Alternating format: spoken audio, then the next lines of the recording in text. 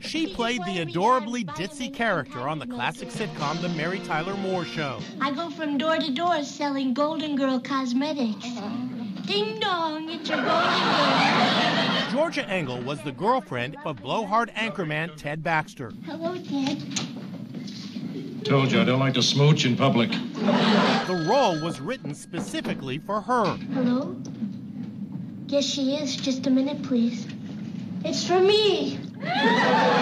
Georgia died yesterday in Princeton, New Jersey. She was just 70. This video was taken last year, showing a still energetic Georgia rehearsing for an off-Broadway show. Look at her go. The cause of death is not known. She was a devout Christian Scientist and did not consult with doctors. Engel also appeared in Everybody Loves Raymond. I've tried to quit, but they're just so... addictive. I was going to say wonderfully relaxing.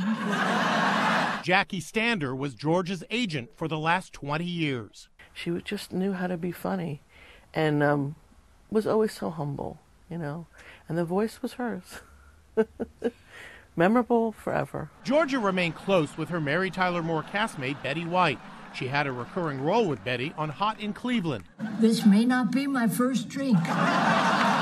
We spoke to them in 2013. I believe good is ever present and all-powerful.